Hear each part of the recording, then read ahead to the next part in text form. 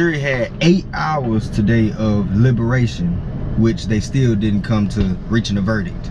So they're deadlocked as a jury going into the weekend, which meaning that they're going to be locked into hotels, no TVs, no phones, no nothing, you know, until Monday, until they can reach an agreement. I figured this is probably going to end up happening because it's just so much more that needs to be proven.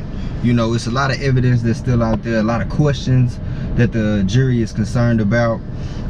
You know, it's been reported that some of them have to have chairs sitting in between one another because they kind of frustrated and, you know, mad with each other, I guess, upon of what their decisions are that are holding them up as still liberating. So one of the main things that the jury had requested today from the prosecutor was they wanted testimony. So they basically had the typologists, or whatever you want to call them, they were sitting up there, you know, basically rereading what they had typed as far as Fetty Fargo's testimony, aka Travion Glass, the guy that was riding in the red Mitsubishi that was first testimony on the state side. And I knew it was going to be a lot of question with that because, you know, I said this before and in the comments as well, you know, the state, they came with all this hardcore evidence, and it's good, cold, hard evidence. As far as the text messages, it's a lot of, you know, speculation as far as, you know, what the context actually was. But, you know, one of the main things, like I say, Travion Glass said that he was asleep, said, you know, you could see the security footage of them pulling up to the gated community that YNW Melly was living in, and you ask yourself the question, okay, this is a gated community, it's 3 or 4 o'clock in the morning, and you got 4 black men in a car saying that they want to go to a high-profile celebrity slash entertainer's house. And I'm sure that Melly's not the only high-profile entertainer, actor, or whatever, you know, that's of that status that lives in that community. So why would a security guard that's securing a gate of a community of such let 4 men that don't own the house, don't pay any bills, in a community without someone that is on paper to live there, or the actual, you know, some kind of validation that, you know, this is where you're going and these are the people, this is whose house it is. You know, I just can't see him letting them in the gate saying, oh, well, this 4 of us, we stay at Melly house and we finna go, we want to go to the house. You know, I just can't see them letting them through the gate without Melly being with them. And that's one of the things that, you know, the juries, they want to hear that testimony over again to kind of connect and put things together, because the speculation is if Melly got dropped off out of the Jeep into the red Mitsubishi, then me thinking that the guys that was driving, they would have saw the Jeep.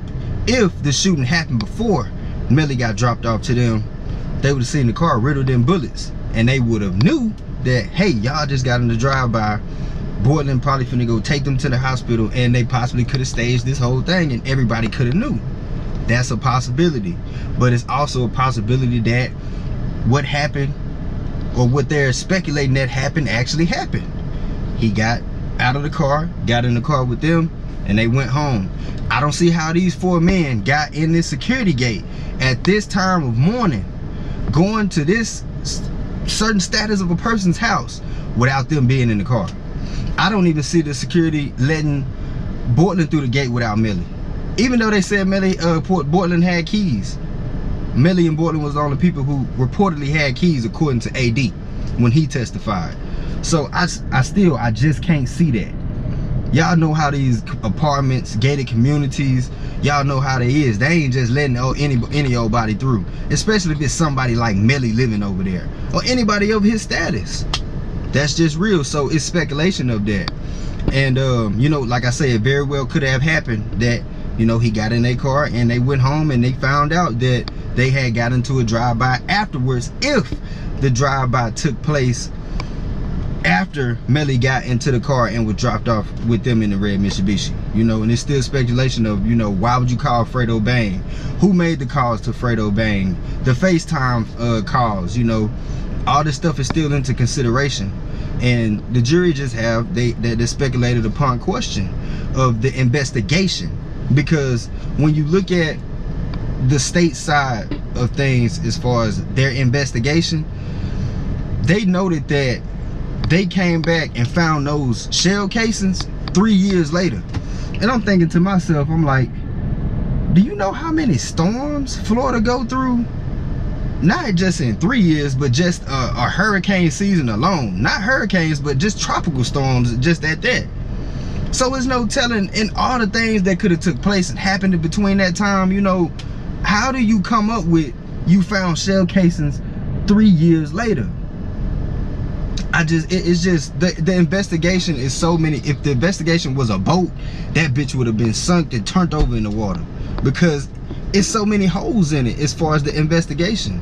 It was poorly investigated, if you ask me, on the state side. I feel like they should have went and got the security guard. They should have went and got him to testify, or at least to give him make him give some kind of statement for clarity to show that, hey, these 4 guys was here, I let them through the gate, and so was with them, or so wasn't with them. Because best believe, if they were saying that they wanted to go to Melly's house and he wasn't with them or was with them, that security guard know. Trust me, that security guard, he know who YNW Melly is. You live in the state of Florida, you know who he is. That's bottom line. So that right there questions me. I'm like, why wouldn't they get him? Why wouldn't they investigate him? And you got possibly this other guy that supposedly could be the shooter that sent text messages saying, we already got both of y'all. You already got 2 of y'all. And, you know, and some emojis. You know, this is just what's reported. So, you know, like I say, it's a lot of question. And if, like I told y'all before in my recent video, I still had some reason to doubt myself, because of, it's just so much that's just like, okay, how did you get this? Why didn't you do this, but you saying you got this? You know, according to the state side, you know, and, you know, the defense side as well. You know, you got YNW Melly's mom, you know, confirming that the cell phone was his.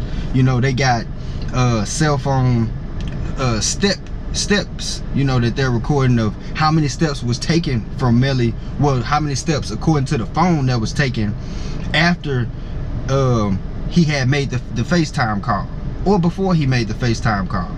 You know, so all of that is in speculation as far as evidence, and that's pretty profound too, as far as the evidence side. And like I say, y'all, we're gonna see what's gonna happen. Let me know what y'all think. We got a hung jury. Do you think he's gonna be guilty, innocent? You know, it's up in the air right now. It's definitely up in the air right now. And I told y'all it was gonna be one of them things, and I still don't think that they're gonna be able to come to an agreement by Monday. After Monday, I don't think they will be.